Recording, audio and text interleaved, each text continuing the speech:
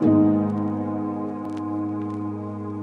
give it thanks to the people working for here.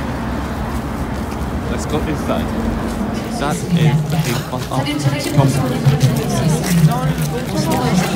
That's how inside this bag is 3,001 to enter. But if you're under 18, I need to check. If it's just 1,501.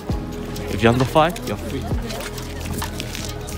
To me, since I'm the city of inside, and that place where the king was used to live.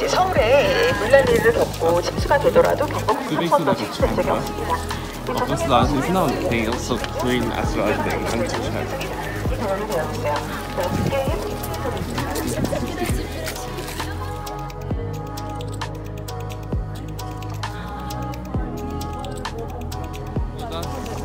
Other side, and if you see really careful there, there's a blue house known as Chomade.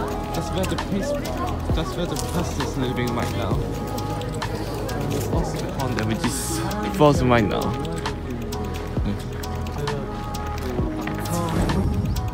And this is known as the Pungire, which is the transfer number 847. Not national, just transfer. Yes. So that's where we put the flag.